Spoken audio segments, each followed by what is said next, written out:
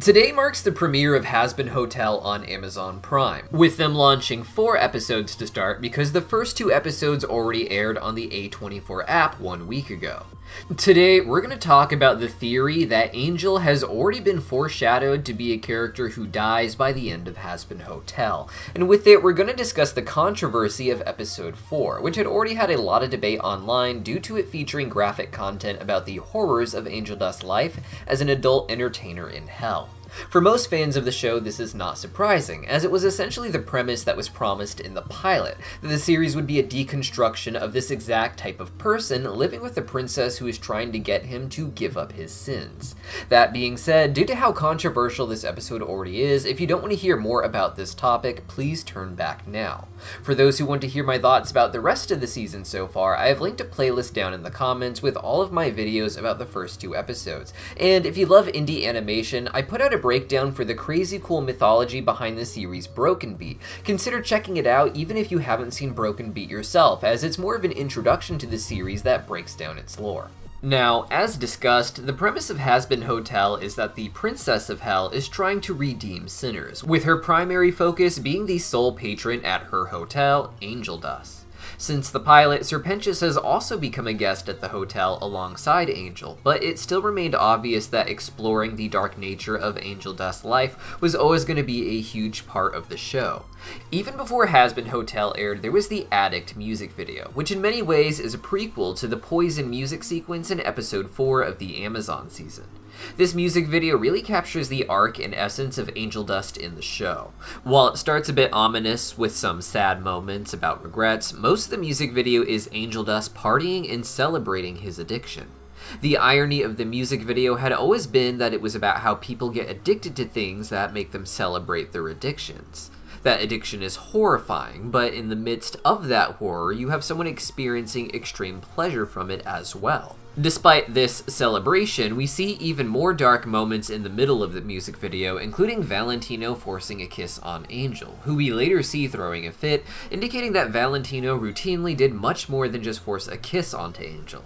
The final sequence before the credits involves a return to the more uplifting part of the song, where we see a vision of Angel and his friend Cherry Bomb, who has not appeared in the Amazon series yet. In this vision, they blow up one of Valentino's clubs, but I call this scene a vision of sorts because on the wall in the club we can see a sign saying, "It's all a dream." This sequence, and really the entire music video before the post-credit scene, appears to be Angel experiencing the highs and lows of his addiction to the Angel Dust, with him using it to disassociate and lean into his job, to make him enjoy something he essentially doesn't want to do, and then in that time experiencing the flashes of regret and moments where he can't really escape, particularly when he's being kissed by Valentino. This last part where they destroy the club then is thus a fantasy near the end of his high about him escaping his situation, of escaping Valentino, and in a way escaping his addictions. But the post-credit scene paints a very different picture. In this portion, Angel sings about the day after his high, the low he feels, and how, like in the moment shown on screen, he's already on his way back up again with another high.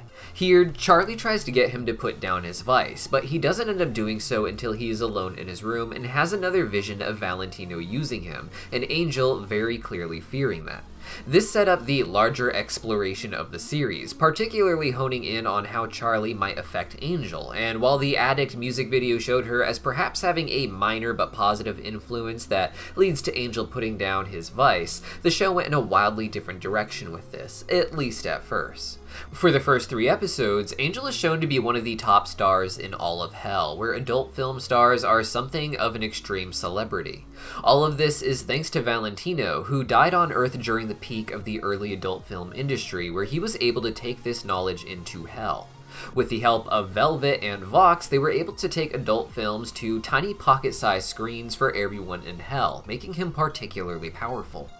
Angel makes Valentino the most money because of his unique manifestation as a sinner, which others seem to find very attractive, but their relationship is more complex than just that. Valentino has a very sexual interest in Angel as well, and outside of that seems to have an extreme hatred for him as a person.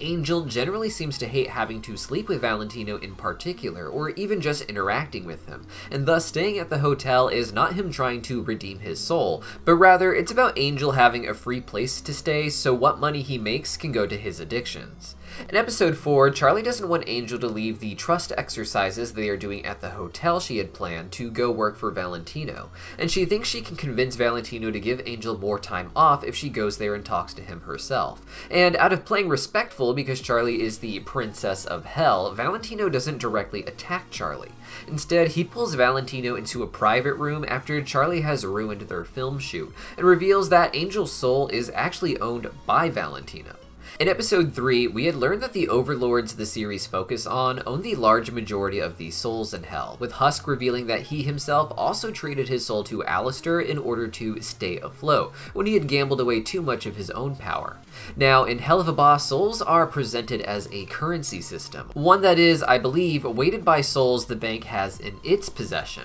But when talking about Hazbin Hotel, we'll be leaning into what their lore points to for souls, more so than what Hell of a Boss may say, as the two may contradict. Angel and Husk in particular appear to have sold their souls as part of deals directly to particular people, and thus they are at the direct mercy of that overlord instead of them simply receiving the power of the person's soul that they now own. This means that Husk is not really at the hotel by any real choice of his own, with the alcohol Alistair offered him in the pilot really just being a reminder that he has no choice in the matter, but that Alistair doesn't care if he's drunk for it. Angel can go stay somewhere else, but if Valentino demands something of him, Angel ultimately has to do it, and any attempt to escape him will have to go beyond simply finding somewhere else to live, like I had theorized in previous videos. In this episode, Angel admits to Husk that part of the reason he likes to go out and let strange demons roofie him is that it's another layer of his disassociation, another place to give into his complex addictions to both drugs and sex, which aren't just about the joyous highs, but also the intensity he can feel at the lows, becoming addicted to just how much he hates his situation as well. In the end, Husk teaches him to embrace the darkness he's experienced, to try and live in his situation more realistically. Angel has a lot of complex issues, but his inability to connect with the people immediately around him is that he's trying to present himself as being someone who is thriving because of his situation, someone who is famous and sought after, and that everyone should want to have a piece of. When he is able to talk about just how hard it is instead of insisting it's all been wonderful, Angel is able to drop an aspect of his persona that allows him and Husk to have a real conversation, which in turn leads to Angel forgiving Charlie. This, of course, is not the conclusion to the story of Angel, however, and future episodes will undoubtedly return to this dynamic with Valentino as the nature of soul deals is explored, and the way this episode ended is not what is so controversial about it either. Before the new season even aired, some of the music was put out to promote the show, with one song, Poison, sung by Angel Dust, being important here. Poison is similar to Addict, with them both having places where they are very much a party song and celebrating the poison that Angel is addicted to, with other parts being very dark, talking about how the story will end with Angel dead from the poison, but more on that later. The sequence in episode 4 that plays with this song is visually similar to Addict as well, with really intense highs and disturbing lows, where Angel is in situations that he's clearly not happy with, that he does not want to do. I don't want to show this footage, but if you've seen the episode, you know what I'm talking about, with it being a more intense version, in my opinion, of the scenes from the Addict music video. Now, when approaching this scene, and really any scene, I think it is important to examine the layers of it to see the full picture. The music video, if you will, of course deals with the issue of consent, but it's a lot more complex than simply whether or not Angel said yes or no in a particular situation. And when I say it's more complex than that, I don't mean in the moral sense. Valentino is obviously evil, and the complexity of the situation doesn't make him less evil, nor does it make Angel less of Valentino's victim. The complexity instead reflects the complexity of real life, which is that consent is rarely ever an issue of someone just saying yes or no, and that Angel is so far beyond that point and yet really needs help. The complexity is symbolized in the show through the contract that Angel has. In real life, we don't truly sell our souls to each other in this way, but it represents how in real life people end up in more and more dire situations where they have to rely on people who already have resources that they need. Valentino at first had offered Angel an escape from his family in hell, with his brother and father said to be big in the drug gang in hell. After dying on Earth, Angel would end up in hell, but end up succumbing deeper to his vices and joining the adult film industry to support that vice. In the music sequence, Angel goes back and forth from seemingly enjoying the situations to clearly hating it, but ultimately not having a choice as a demon owned by an overlord in hell. When Angel is portrayed as enjoying it as well, it is shown almost exclusively as being part of an act, or more directly, being him simply getting high so that he is able to lean into the role. He very literally sings about how to get through it, he has to disassociate, with Angel's vice, this poison that allows him to disassociate, being what allows him to perform the way that Valentino wants. The performance of Angel Dust in all of this is very sexual, of course, but sexual does not mean positive or good, and I think that is a common misconception people have.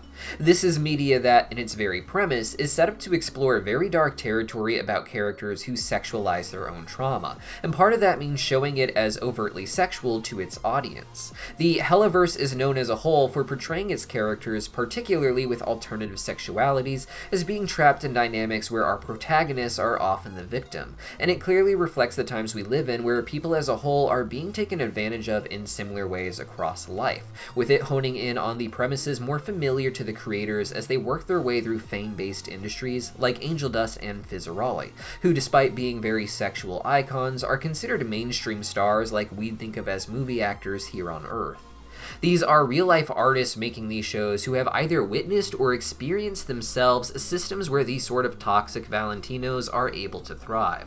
Hell of Boss has found its heart with Fizzaroli and Mammon, who are in a similar dynamic to Valentino and Angel, though with much less of Mammon having a direct interest in Fizz. For now, Fizzaroli has managed to escape Mammon and had a celebratory song about how he has made it to the top despite the way he's been used and abused, and can leave all of that behind while still celebrating who he is. Angel likewise is a symbol, and when the creators lean into the sexual aspect even in Angel's darker moments, the audience should be empathetic enough to understand that these are people who are putting this out to celebrate what people have survived and continued to thrive through, including people who were undoubtedly involved in production, not celebrating the darkness itself that was inflicted on Angel or people like him. That being said, Angel is a character who isn't nearly as prime for as much as a happy ending as Fizzaroli appears to be. Mammon is of course going to go deeper with his plans to get revenge on Fizz, and there will be more turmoil for Fizz because of that, but I imagine Fizz and Asmodeus as making it to the end with their happily ever after,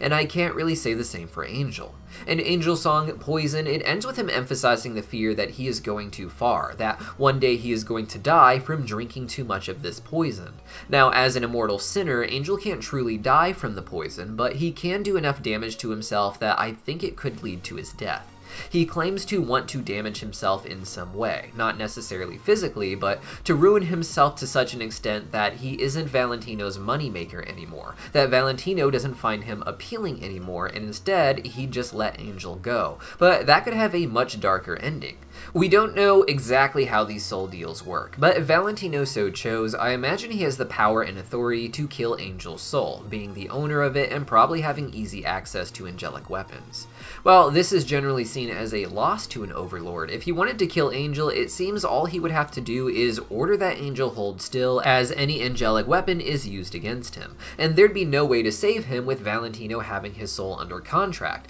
and I don't imagine just running away could work considering Alistair could just teleport Husk to him while owning his soul. In the end, it is Valentino's poison that Angel says is going to kill him, so I wouldn't be surprised if the story is slowly building towards Angel perhaps finding redemption in his personal life, getting away from his addictions, but this leading to Valentino getting his final revenge against Angel for trying to escape him. But what do you guys think? And with the touchy nature of this episode, please be empathetic even if you disagree about something, because at the end of the day, this is just media and this is just something we are discussing as a group. For those who still want more animation content to talk about, consider checking out our Hazbin Hotel playlist for the first few episodes linked in the comment down below, and don't forget to take a look at our breakdown for why you should check out the indie animated series Broken Beat Forthbringers. See you guys next time.